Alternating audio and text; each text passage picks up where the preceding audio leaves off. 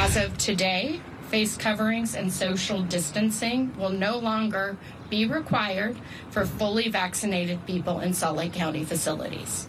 Salt Lake County is the latest to lift its mask mandate for fully vaccinated Utahns.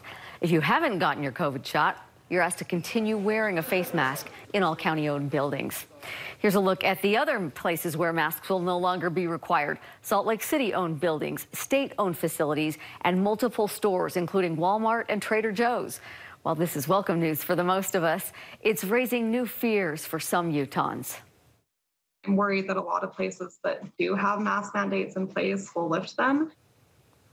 We're talking about those who are medically compromised and rely on masks to help keep them safe.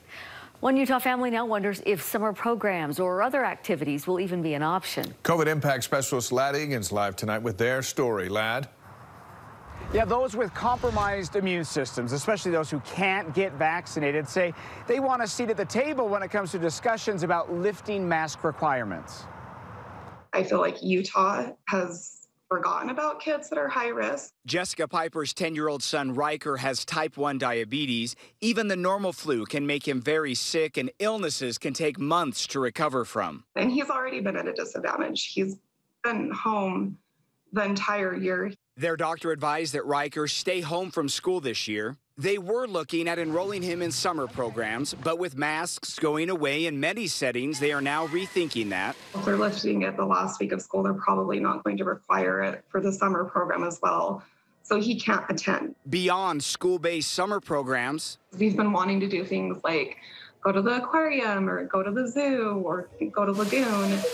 Now that the risk is a lot lower. They are also watching to see what other attractions and businesses decide about masks and if they'll have to forego those activities as well. If those types of businesses lift the mask requirement, that's just like another thing that we're going to have to consider and decide whether or not it's safe.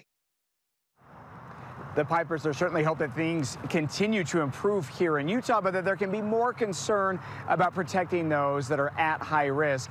And Deanie, looking further into the future, you know, there's still a big question mark about what next school year looks like for children with compromised immune systems.